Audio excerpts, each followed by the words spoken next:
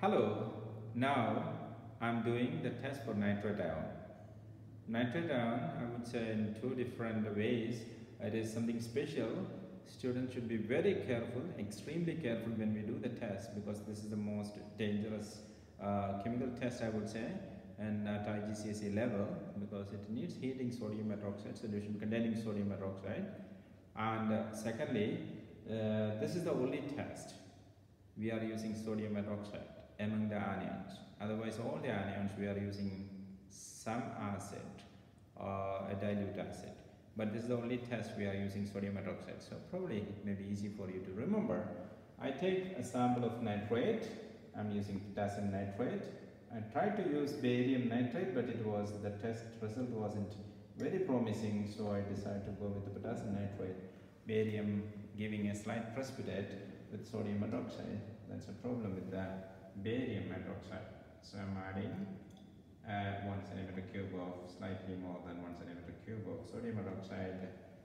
Then I add aluminum foil.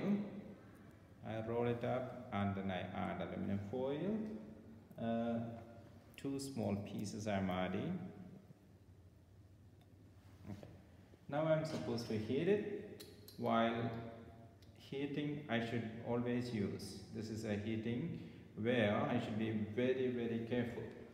I have a non-luminous flame when I heat it. The best practice of heating is heat it with continuous shaking, and it should always avoid local heating, and it should be continuous shaking.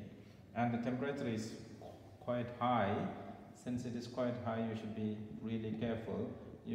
I always advise it, do only in the presence of a teacher. Without teacher's strict supervision, you should not do this test. A direct supervision I would advise. Then the gas should be tested with the blue as well as red litmus paper, and we are expecting a gas which is ammonia. So ammonia is the only basic gas, so that will change red litmus blue. So I should make the indicator paper wet.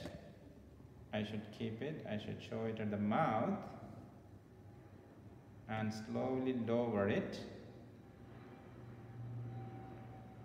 Leave it at the mouth of the test tube this way. Slightly heat it. The vapors should change the color of the indicator paper. It shouldn't be the sodium hydroxide it should be only the vapor. So basically the indicator paper shouldn't be touching the sides.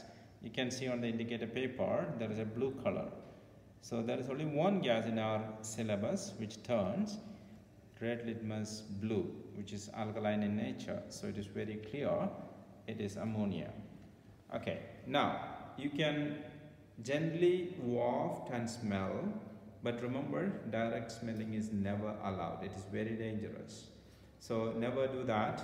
With the gentle wafting, you can get the smell of ammonia. Yeah, I get the smell of ammonia. That's a test for nitrate. Thank you.